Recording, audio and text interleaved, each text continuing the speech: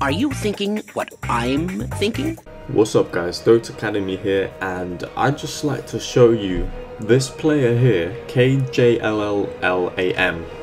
Right, now you can see from his profile to solo 7.3k, party 6k, but if you take a look at the Dota 2 MMR rankings leaderboards for the Southeast Asia region, you can see that this guy has 10,000 MMR.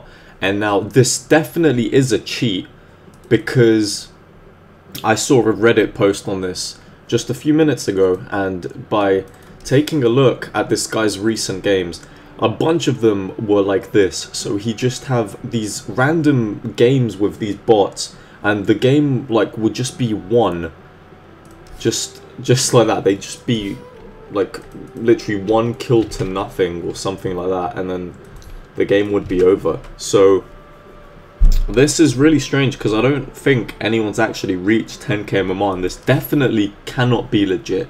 It's definitely not. So this guy is a cheater. If you guys want to report this account, and people on Reddit, I'll leave a link to the Reddit thread that I saw this on.